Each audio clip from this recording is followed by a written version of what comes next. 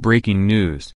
Iran threatens Trump with World War III as it vows solidarity with Turkey over lira. Iran has threatened the U.S. with World War III in a vow of unity with Turkey after President Donald Trump imposed further sanctions on the nation that crippled the lira. Iranian Foreign Minister Javad Zarif warned Mr. Trump that the entire world would unite and use force the U.S. to scrap fresh sanctions imposed as a result of a spat over a detained American pastor and Turkey's defiance to buy oil from Iran.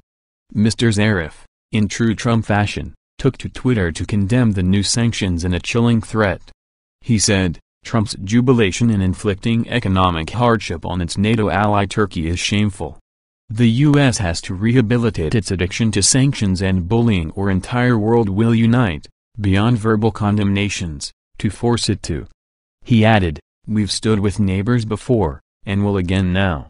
Mr. Trump is yet to respond. Turkish Foreign Ministry spokesperson Hami Aksoy said yesterday that the sanctions, which disregard World Trade Organization rules, cannot be associated with seriousness expected from a state. He added, "All the steps taken against Turkey will be given a befitting response as they have been given before."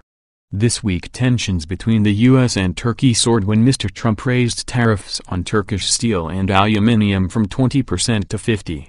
The levy came in the wake of the detention of Andrew Brunson, who has been held on terror charges, as well as Turkey's continued trading with Iran, nation also sanctioned by Mr. Trump in a bid to halt their nuclear weapon program.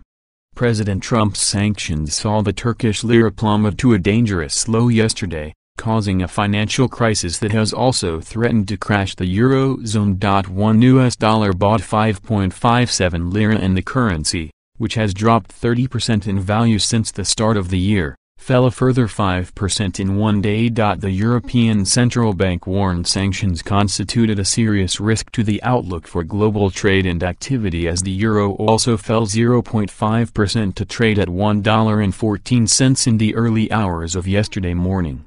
This triggered a domino effect, with reports banks in Spain, Italy and France could also be impacted by the drop of the lira. Sterling also fell to a one-year low, down 0.23% at $1.28.